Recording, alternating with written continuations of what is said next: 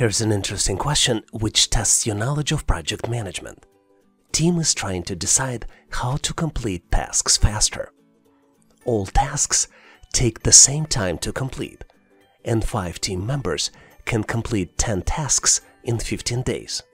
Currently, team is brainstorming on how to complete the work faster by adding additional team members to the team. How many days will it take for 15 people to complete 5 tasks on a checklist if each task can only be completed by the person who started it and cannot be delegated? You have 4 different choices. Choice A, less than 1 day. Choice B, between 1 and 3 days. Choice C, between 4 and 6 days. And choice D, more than 7 days. Do you see the answer? Give yourself a little bit of time, maybe 10 to 15 seconds, to see if you can calculate it.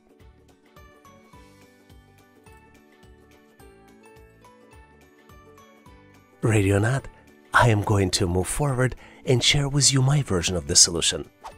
But as usual, if you have a better way to solve it, please make sure to post your solution in comments. Here's the trick.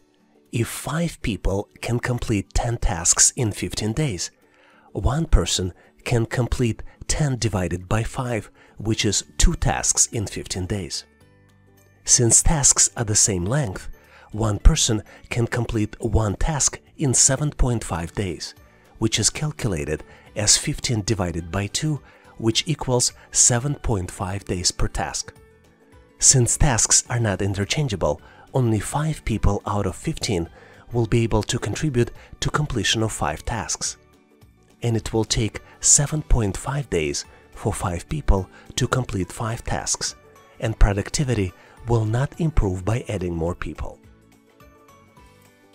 So the correct choice here is choice D. It will take more than 7 days to complete these 5 tasks. Hopefully you've nailed this question and now know how to answer similar problems on the test. There is something fascinating about the questions where you need to count the number of squares. Let's look at the picture presented on the screen. How many squares can you count? You have 4 different choices. Do you see 7 squares, or 8 squares, or 9, or 12 squares? Give yourself a little bit of time, maybe pause this video to see if you can come up with the solution.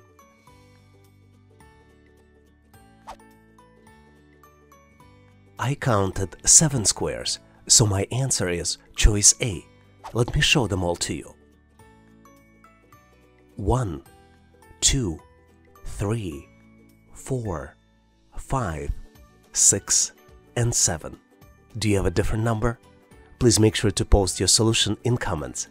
And if you need more questions like this, please make sure to check out description for additional resources. I'd like to share with you a very interesting question where you need to determine the letter of the alphabet. You're presented with 26 letters of English alphabet, and you need to determine which letter in this alphabet is the 7th letter to the right of the letter which is 10th letter to the left of the one before last letter of the alphabet. You have 4 different choices. Choice A, letter X. Choice B, letter W. Choice C, letter V. And choice D, letter O. Can you determine the answer? Give yourself a little bit of time, maybe pause this video for 10 to 15 seconds to see if you can come up with the solution.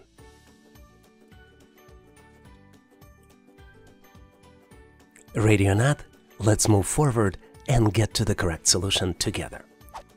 As you might be well aware, in English alphabet there are 26 letters, and the letter one before last is letter Y. 10th letter to the left of the letter Y would be letter O. Let me demonstrate it to you.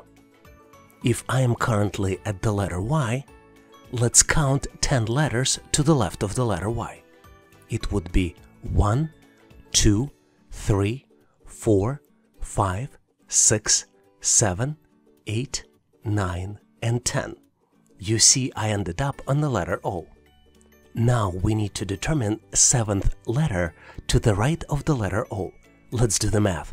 1, 2, 3, 4, 5, 6, and 7. As you can see, this is the letter V. So the correct choice here is choice C, letter V. Hopefully you've nailed this question and now know how to answer similar problems on the test. Here's an interesting question where you're presented with the set of numbers and you need to determine which number is not a prime number. You have 4 different choices. Choice A, 31. Choice B, 61. Choice C, 71. And choice D, 91. Give yourself a little bit of time, maybe recall the definition of prime numbers, and see if you can come up with the solution. Did you solve it? Let's move forward and get to the correct solution together. To solve this challenge, let's start with the definition of prime number. Prime numbers cannot be divided by any number other than 1 and number itself without leaving a remainder. Some examples of prime numbers would be 2, 3, 5, 7, 11, and you can continue the chain. The opposite of prime numbers are composite numbers, and examples of those would be 4, could be divided by 2, 6, could be divided by 2 and 3, 8, which could be divided by 2 and 4, 9, 10, and you can continue the sequence. As you might have figured out of the numbers presented, 91 can be divisible by 7. So 91 is not a prime number, which means that the correct solution is choice D, 91. Hopefully you've nailed this question and now know how to answer similar problems on the test.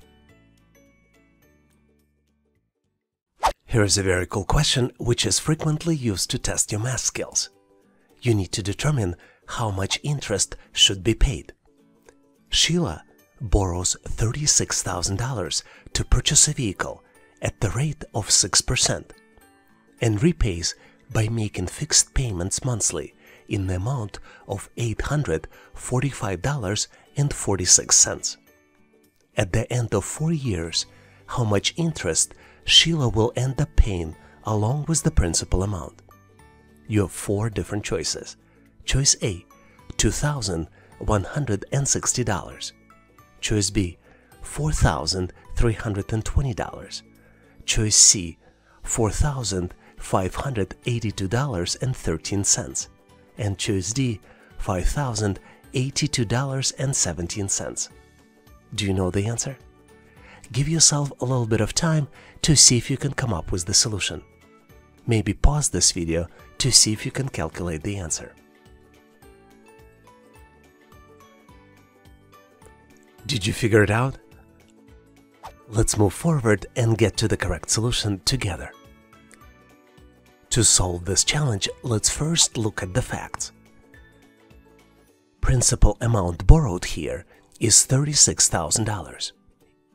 Time to repay is 4 years, which equals 48 months, which means that number of payments is equal to 48. Monthly payment amount is $845.46. Based on this information, let's look at how can we solve this challenge. And the first step is to calculate the total repayment amount, which would include principal and interest. And we will do it by multiplying fixed monthly payment by the number of payments. 845.46 multiplied by 48 equals $40,582.13. Because we know the principal amount, which is $36,000, we can calculate total interest paid by subtracting $36,000, which is principal, from the total repayment amount, which means that 40,582.13 minus 36,000 equals 4,582.13, which is total interest to be repaid. So the correct choice here is answer C, $4,582.13. Do you know the better way to solve it? Please make sure you post your solution by sharing it in comments. Would you like to try your own skills now to see how well you can solve the challenge? This is your opportunity to find the next number in the sequence. You are presented with three different numbers: 33, 55, 77, and one number is missing. You have four different choices to select the solution. Choice A, 97, choice B, 99, choice C, 105, and choice D, 107. Give yourself a little bit of time to see if you can solve this challenge. And once you're ready, make sure to post your answer in comments. This would allow me to give you my feedback. Thanks for participating and good luck. There is something fascinating about the questions where you need to count the number of squares. Let's look at the picture presented on the screen. How many squares can you count? You have four different choices. Do you see 7 squares, or 8 squares, or 9, or 12 squares? Give yourself a little bit of time, maybe pause this video to see if you can come up with the solution.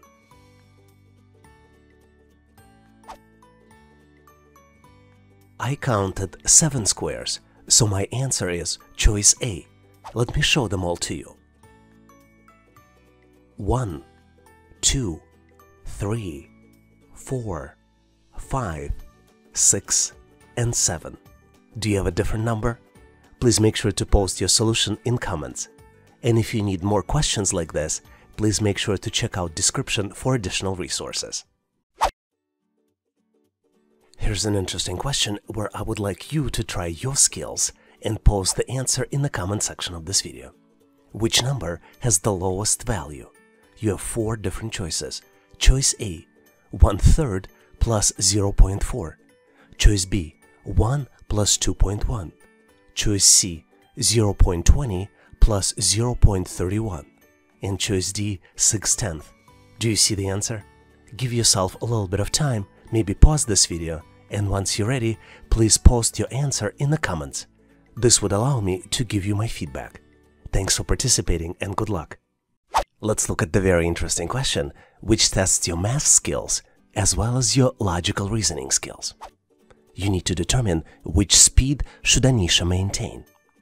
Usually when running, Anisha covers 8 miles in 15 minutes. Today, she covered 3-mile distance in 2/5 of the regular time. What speed should she maintain for the remaining distance to cover it in the regular time? And you're presented with 4 different choices to choose from. Choice A, 8 miles per hour. Choice B, 10 miles per hour. Choice C, 15 miles per hour. And then choice D, 20 miles per hour. Do you know the answer? Give yourself a little bit of time, maybe pause this video to see if you can come up with the solution. Are you ready? Let's move forward and get to the correct solution together. We only have 2 facts in this problem.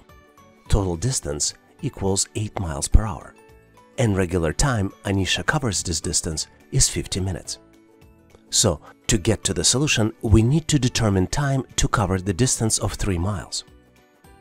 Let's first calculate how long it took for Anisha to cover the distance of 3 miles. We know that it took her 2/5 of the regular time, and regular time is 50 minutes. To calculate it, we need to multiply 50 minutes by 2/5, which would be equal 20 minutes. So the remaining time for her to cover the remaining distance would be 50 minutes minus 20 minutes, which would be 30 minutes, which would be half an hour. Let's now calculate the remaining distance. Since she covered 3 miles and total distance is 8 miles, the remaining distance would be 8 miles minus 3 miles would be equal 5 miles. Ultimately, she would need to cover 5 miles in half an hour. To determine the speed that she needs to go with, we need to divide 5 by 1.5, and 5 divided by 0.5 equals 10. So the correct solution is choice B, 10 miles per hour. Were you able to solve it on your own? Do you have an alternative solution? Please make sure to post your thoughts and feedback in comments. Thanks for watching. If you liked the content, please give us a like and consider subscribing. Thanks for all your endorsement, support, and patronage. For additional helpful information, please make sure to check out links in the description. For detailed list of available resources, I encourage you to check out resources page on our website. howtoanalyzedata.net/resources. If you know someone who would benefit from this content, please consider sharing the link. Please leave the feedback, corrections, or suggestions in comments. And all the best on your journey. I'll see you in my next video.